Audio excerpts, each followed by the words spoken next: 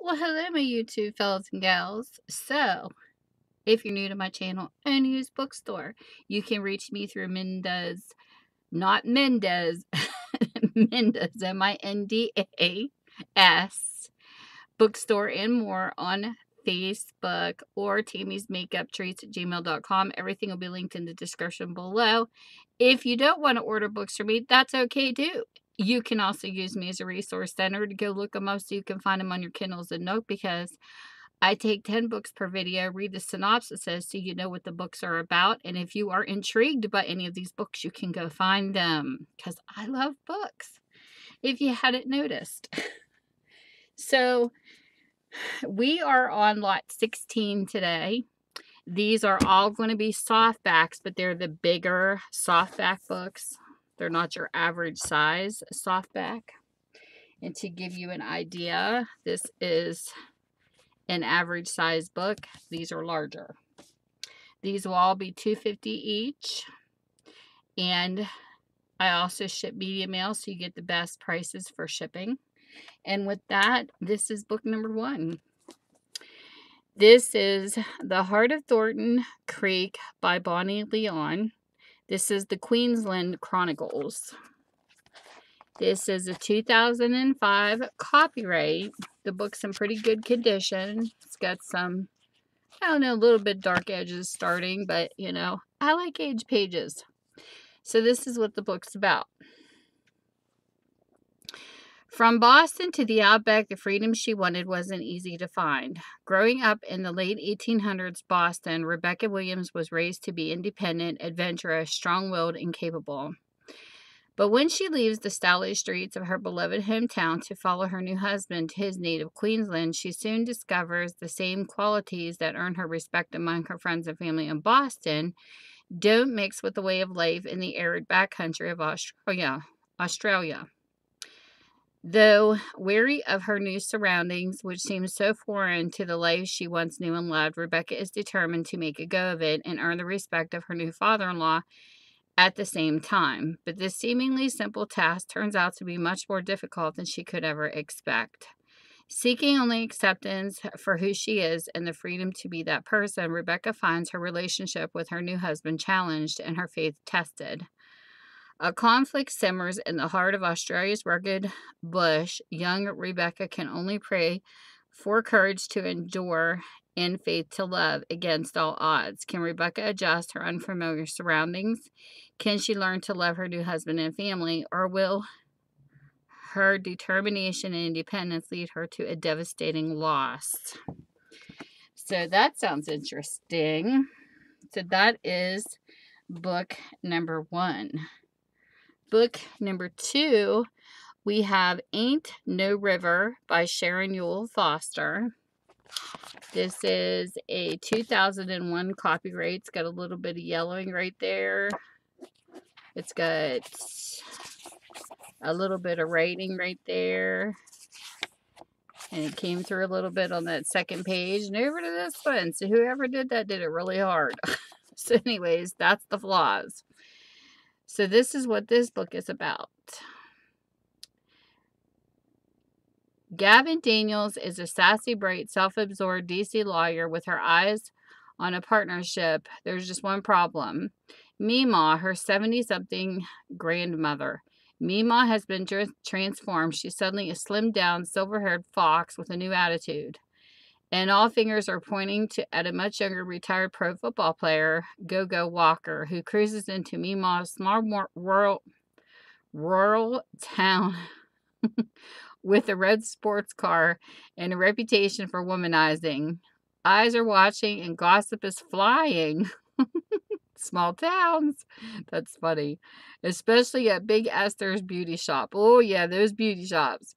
When Gavin discovers her grandmother's radical emancipation and the man who's leading the charge, she hits the road for North Carolina home, determined to help Mima get together before she goes too far. This looks like a really, really good book. There's the author, Sharon Ewell Foster. That looks like it's going to be a funny one. So there is a book number 2. Book number 3 we have A Snowglobe Christmas by Linda Goodnight, Lissa Manley. This is a true large print. It's love inspired. So this is what it looks like if you definitely get large print. This is a 2012 copyright. Oh, there's 2 books in this. Oh, yes. It's a 2-in-1. You have Yuletide Homecoming and A Family's Christmas Wish. Yay. Okay. Yuletide Homecoming by Linda Goodnight. 5 years ago, Rafe Westfield broke his fiance's heart when he left to join the military. Now the battle-scarred soldier is back at Snowglobe. Andy Caldwell tries to keep her distance, but the holidays family and a sweet stray dog keep bringing her and Rafe together. Maybe this time forever. A Family's Christmas Wish by Lissa Manley. Abandoned by her husband when she was 8 months pregnant, single mother Sarah Kincaid vowed to rely on herself, but then she makes a deal with a handsome widowed father, Owen Larson, to provide babysitting services in exchange for his carpentry work on her end. Can 2 pint-sized matchmakers help them see beyond the past in time for Christmas? So there you go. Book number 3. Book number 4, we have Just Above a Whisper. Love the cover of that book. Isn't that cool? Anyways, this looks to be a pretty good book. This is in shape. 2005 copyright, and this is what it's about. Can love unlock 2 guarded hearts? Bound as an indentured service to the Tucker Mills Bank as controlling manager, Reese Thackeray finds comfort in her faith in her friend. She vows to serve her remaining 2 years with a willing heart. But that's before bank owner Connor Kingsley, all 6 foot, 6 of him, that's tall, rides into town to audit the bank's business dealings. Thinking that things are finally looking up, Reese starts her work at the Kingsley family manor, but recoils from Connor's imposing physical presence, haunted by memories of another master. Not even Connor's soft voice and kind gesture can comfort her. When the bank manager turns vengeful, Connor and Reese must become allies. Can Reese see beyond her place as a servant to accept God's larger plan for her future in her heart? So there you go. Book number 4. Book number 5, we have A Time to Love by Al and Joanna Lacy. Like the cover of this one too. This is a 1998 copyright. It's got some writing in it. This is what it's about. After her long-awaited wedding day ends in disaster, Linda Force wonders whether she will ever be happy again. Seeing Blake Barrett's ad for a mail-order bride gives her hope that with God's help, she may still find a time to love, but Linda is surprised when Blake informs her he has moved from Sacramento to Cheyenne City. Her surprise turns into suspicion when she meets him at last, and he seems uncomfortable in church, nothing like the wonderful Christian man who had written her. Unraveling this mystery within a mystery is the adventure of a lifetime for Linda, whose faith that for everything there is a season brings her at last to her own season of love and happiness. Interesting. So that's book 5. Book number 6, we have Lucia, or Lucia, however you want to pronounce it, by Adriana Trigiani. I think that's how you say her name. This is a 2003 copyright, and this is what it's about. It is 1950 in glittering, vibrant New York City. Lucia Sartori is the beautiful 25-year-old daughter of a prosperous Italian grocer in Greenwich Village. The post-war boom is rife with opportunities for talented girls with ambition, and Lucia becomes an apprentice to an up-and-coming designer at Cheek B. Altman department store on Fifth Avenue. Engaged to her childhood sweetheart, the steadfast Dante DiMartino, Lucia is torn when she meets a handsome stranger who promises a life of uptown luxury that career girls like her only read about it in the society pages. Forced to choose between her family and her own dreams, Lucia finds herself in the midst of a sizzling scandal in which secrets are revealed. Her beloved career is jeopardized, and the Sartori's honor is tested. So there you go. Book 6. Book number 7, we have A Worthy Pursuit by Karen Witemeyer. This is a 2015 copyright. This is what it's about. Stone Hammond is the best tracker in Texas. He never comes home empty-handed, so when a wealthy railroad investor hires him to find his abducted granddaughter, Stone eagerly accepts. Charlotte Atherton, former headmistress of Sullivan's Academy for Exceptional Youths, will do anything to keep her charges safe, especially the orphan girl entrusted to her care. Charlotte promised Lily's mother she'd keep the girl away from her unscrupulous grandfather, and nothing will stop Charlotte from fulfilling that pledge. Not even the handsome bounty hunter with the surprisingly honest eyes who come looking for them. When Miss Atherton produces documentation that shows her to be Lily's legal guardian, Stone must reevaluate everything he's been led to believe. Is she a villain or victim? Then a new danger forces Charlotte to trust the man sent to destroy her. Stone vows to protect what he once sought to tear apart. Besides, he's ready to start a new pursuit, winning Charlotte's heart. So there you go. Book 7. Book number 8.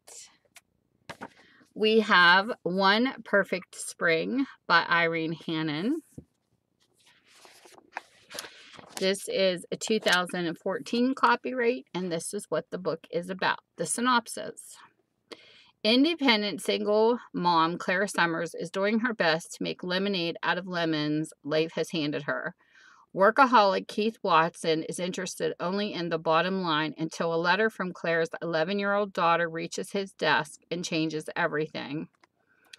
As the executive assistant to a philanthropic businessman, Keith is used to fielding requests for donations, but the girl isn't asking for money. She wants help finding a long-lost son of a neighbor. As Keith reluctantly digs into the assignment in his usual results-oriental style, he has no idea how involved he and Claire will become, nor how unusual the results will actually be. Who could have guessed that a child's kind-hearted request could bring love and hope to so many lives, including his own?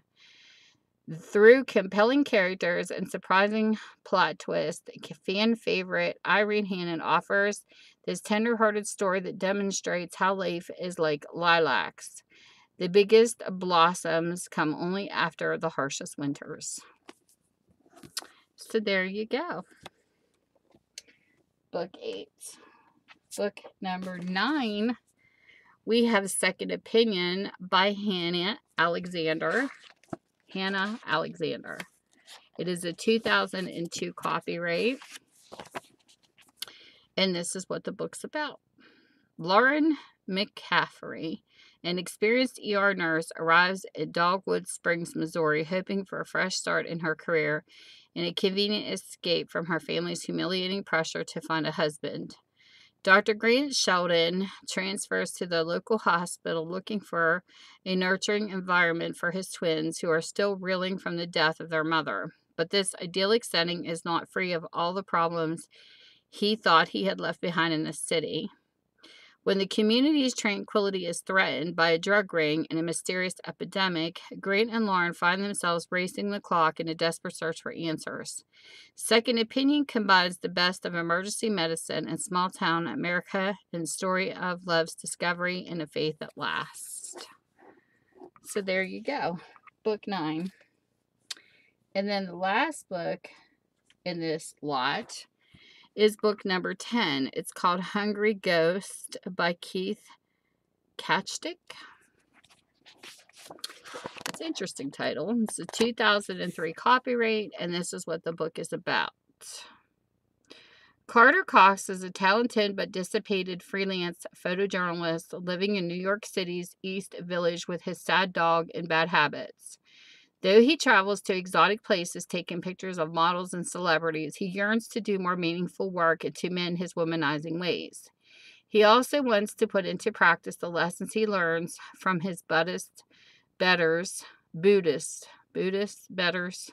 but he continues to carry with him his seduction kit, a chessboard, cigarettes, and a Cormac McCarthy novel. At a Buddhist retreat, he meets Mia Malone, a beautiful, smart, devout Catholic determined to remain a virgin until she is married. Carter falls hard, and Mia nervously agrees to join him on a photo shoot in Morocco. With both of their souls hanging in the balance, they quickly go from an ocean to a hot water, crashing their car, getting arrested, running afoul of a sadistic gendarme, and trying to flee the country. Over the course of their adventure, they discover that karma and the human heart work in mysterious ways. Inventive and full of narrative surprises, Hungry Ghost, an engaging chronicle of Calvin Klein-clad soul-searching. This sounds funny. It sounds interesting. Definitely action-packed.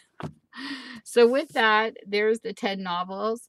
And even if you don't read, but you still watch my videos, say hi to me in the comment section, because I like to hear from people who watch my videos. And with that, whatever time zone you're in, I hope you're having a great one, and I'll see you soon. Bye!